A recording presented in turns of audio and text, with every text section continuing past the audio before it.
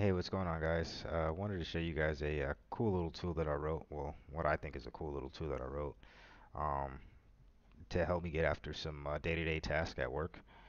If you've been following me for a minute, you know that I'm a huge, huge, huge supporter of Python, and I try to incorporate it into my daily workflow, or pretty much anything that I do as much as possible. So in this particular case, I'm not going to go into much of what I do for work, but part of it is I'm responsible for auditing, and there's a lackluster of tools that are out there that are available, and most of the stuff is systems focused. So us as network engineers, we have to get really creative, whether it's doing tickle scripts or writing a bunch of show commands that have specific include or section regex searches. um, like I said, it gets very you get very creative when you have to get after certain tasks that certain tools that you may have available might not be able to do so straightforwardly. I know that's not a word, but anyway. So this particular tool, I built in two functions in it so far, two main functions in it. One of it is to allow me to do some dynamic discovery based off of a network subnet, and then another one it allows me to actually go in and do a configuration check based off of a host file that comes out of my network discovery. Then I'll show you guys what that looks like. So I'll walk you through one of the functions. I'm not going to go too deep into the script.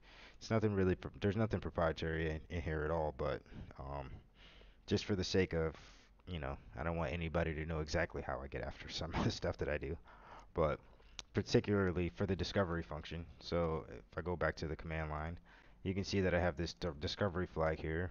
What this does is in the script, I'll just go to the main, and this allows me to actually run the main script, hit this flag, and it'll look for that flag. If it's run, it'll actually run this discovery function.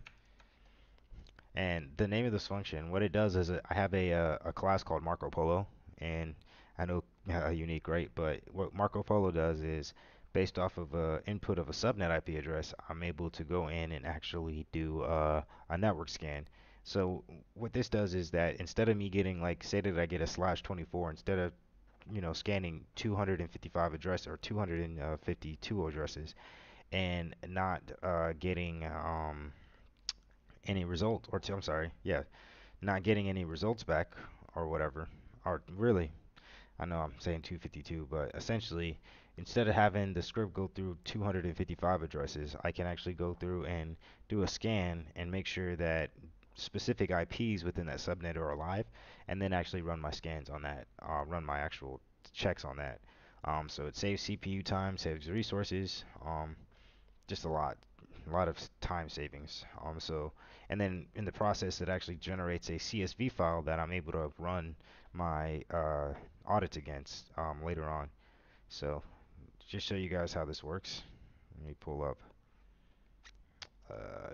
Marco Polo. So I'll just do Python main discovery. As you can see, it's going to take a little second to run. I have it going over a network share, so sometimes this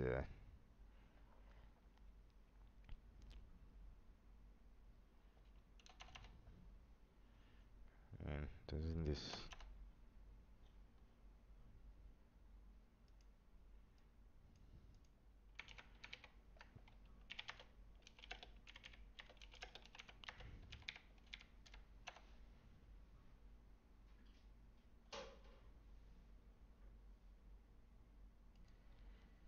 All right, this looks like it wants a surprise. There it goes. So it runs the script there, and just a little splash screen. And so it tells me to provide the subnet range that I would like to scan. So what I'll do is I'll put in the subnet that I want to scan. I'm gonna do my home network, and I'm just gonna put it down to 8 addresses, just for the sake of the video. So it'll go through, have input validation, so it'll make sure that I'm supplying an actual good subnet address. Once I do that, I'll put the name of the site that I'm discovering. So I'll just say homenet, homenet, and you can see it's actually going through and telling me the status of each host as it goes through and checks. So discovered, failed, and then based off of that, if I go back into this folder, you see here discovered active hosts, and it'll give me a list of actual IPs that were up, and then it'll show me the list of IPs that are down. Um, like I said, it's nothing too tricky, but then I can actually take this file, move it into this host files folder, and then I can actually run my individual audits on. Um, yeah, so I just wanted to show you guys how that works and some of the cool things that you can do with Python. I know Marco Polo is a not so unique name, but I thought it was uh, necessary for this particular tool. But yeah, if you guys have any questions, let me know. Um, Once I get some clearing, I'll possibly share it with you guys on the GitHub. But until then, let me know if you have any questions, and I can give you some tips on how you can get after some automating tasks of your own. All right, thanks again.